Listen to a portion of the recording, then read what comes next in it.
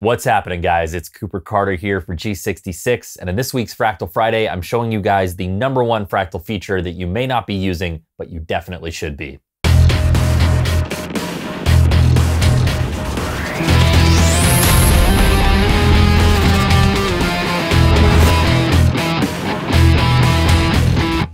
This past week, someone on the Fractal forum asked about an undo feature for the Axe-Fx III, FM9, and FM3 editor so that you can undo your changes to any kind of tone that you're shaping. Mainly, they asked why there isn't one. And the response to that is that there technically isn't a feature called undo, but there's something even better, more powerful, and more useful called snapshots. Let's check it out. So for those of you who've been following along, here we are back at last week's Fractal Friday preset, our high gain drive showcase. If you guys haven't seen that video, do make sure to check it out. I had a lot of fun with that one. But let's talk about snapshots. If you have no idea what I'm talking about, you may have noticed this little camera button up here in your editor, whichever editor you're on. Right now, I'm on the Axe-Fx III, of course, but it'll be the same for the FM9 or the FM3.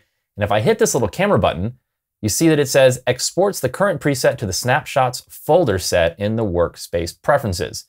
Now, our workspace preferences are under settings, preferences, workspace, and you can see that snapshots are saving to my user folder and Fractal Audio Axe-Edit 3 presets snapshots. You guys can change this to whatever folder you like. This is the default.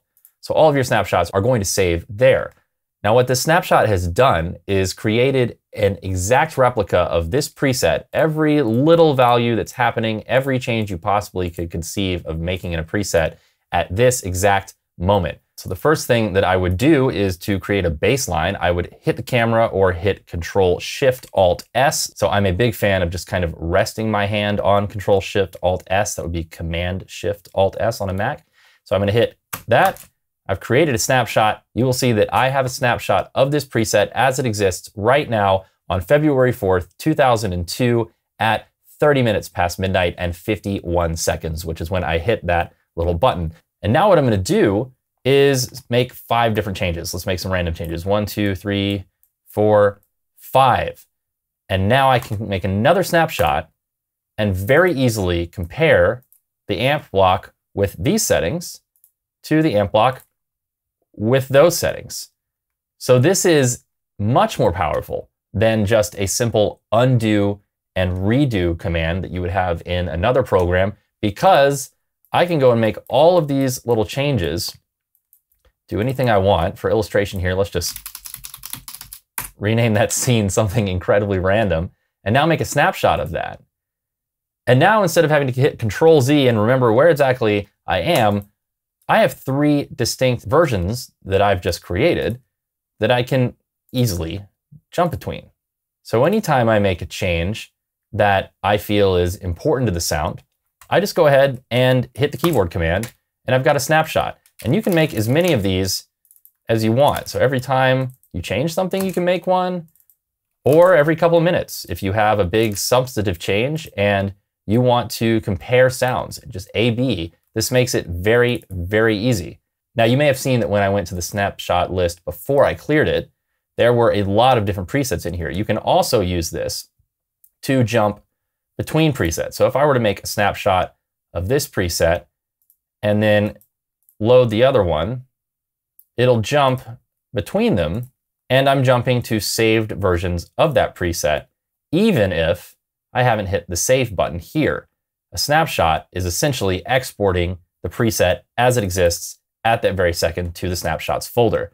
I highly encourage you guys to just incorporate snapshots into your workflow. Again, I rest my left hand on Control-Shift-Alt-S while I'm tweaking a preset, and really just kind of hit it every once in a while so that by the end of a tweaking session, I have a pretty exhaustive list of what exactly I've changed, and I can jump at a moment's notice to one of those sounds and give it a listen. Now, this is so much easier and so much more useful and so much less time consuming than saving different versions of your preset to different preset slots and jumping back and forth between them, remembering to save before you navigate off the preset and all of that. One last thing to keep in mind, when you do restart your editor, you're going to see that your snapshots list is cleared. Snapshots are intended as recall points, so to speak, during a work session. And the editor is designed to assume that you've saved a final version of your preset before closing out of the editor. And when you open back up, you want to see a blank slate. Of course, you can, again, go to Show Folder and then simply find the snapshot you want and click and drag it onto the preset window, drop it there, and it's loaded. So you do have instant recall of every single snapshot that you have ever made at any given time. It's straightforward, it's bulletproof, and it's right here.